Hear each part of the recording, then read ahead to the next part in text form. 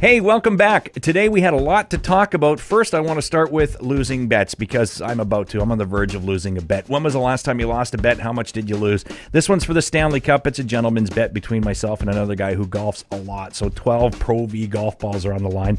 Yes, I did bet that Las Vegas was going to win the Stanley Cup. Very funny. I think he's going to win that one. But the series is not over yet. Another thing we talked about on the show, a couple of things. One was an underrated life skill. Right away, I thought of laundry, but we've had everything from mental math skills with today's generation. Of course, you pull up the cell phone and you look. We had other people talking about managing their money, taxes. You can comment below in the comment section right here, or you can go to our social media pages. And what about Cowboy Slang?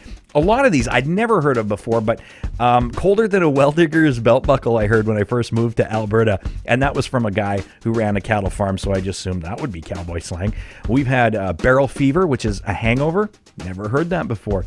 Paint your nose means going out and getting drunk. Cowboy Slang.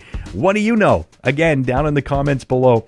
Be sure to click that big red subscribe button that you see over on YouTube too, because each time we do another one of these videos, you'll be able to get notified and join the conversation as well. We'll see you next time on The After Schu.